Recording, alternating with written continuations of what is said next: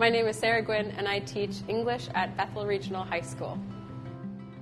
It's really interesting teaching at a school that I attended because I have all these memories of being here.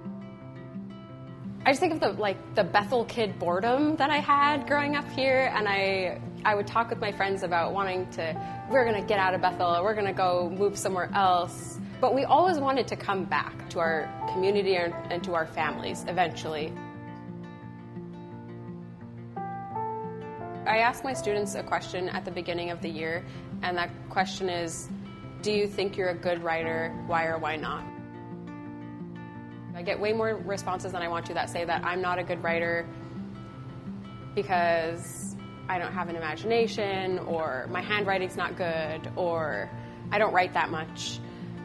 My response to them is that just for the simple fact that you live in rural Alaska and you have experienced living here, that gives you so much to write about.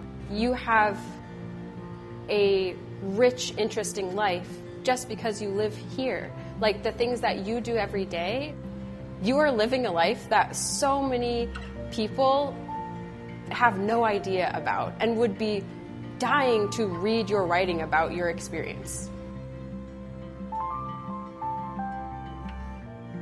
Bethel has a very strong sense of community and a very strong sense of identity and culture. I never imagined being a teacher anywhere else but here.